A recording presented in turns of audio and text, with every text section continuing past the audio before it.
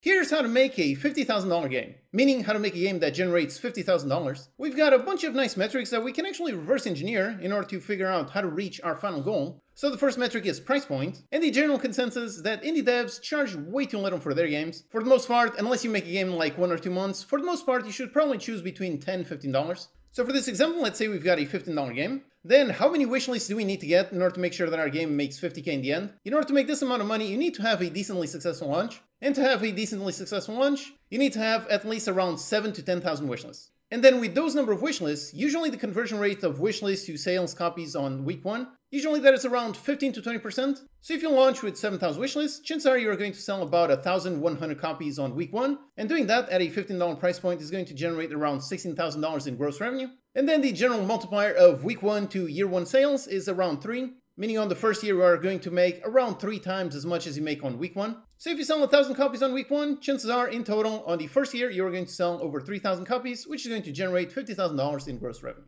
Obviously this is just a guesstimate, it is not a guarantee, but in general if you make a $15 game and if you manage to get 7,000 wishlists before release, chances are that is going to convert into 1,000 sales on week 1, which in turn is likely going to convert into 3,300 sales on year 1, which in total means it will generate $50,000 in gross revenue.